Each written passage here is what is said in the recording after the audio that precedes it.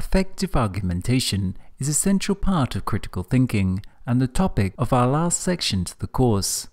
Although the term argumentation today has negative connotations, it was once considered one of the highest pursuits.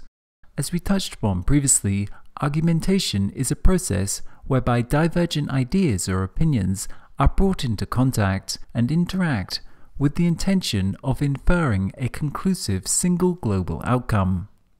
Arguments can take two basic forms, fights or debates, depending on whether they're based on force or the process of reasoning. In this section, we will explore both rational and non-rational arguments.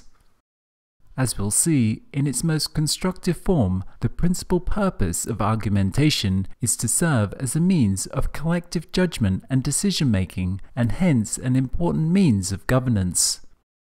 Argumentation also is a way of knowing, as we decide what we believe through the testing of different claims, and argumentation helps to achieve the goals of a democratic society by cultivating the skills of critical thinking, reflexive judgment, and active participation as vital to the maintenance of a robust society.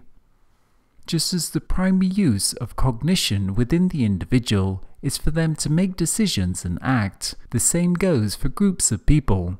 Groups and whole societies need to use their knowledge base and means of communication to deliberate and generate decisions about important issues that affect all. This happens through the process of argumentation, whether it is scientists trying to come to the best theory, a family trying to resolve an issue, a political system trying to make a collective decision, or a group of people debating a contentious issue.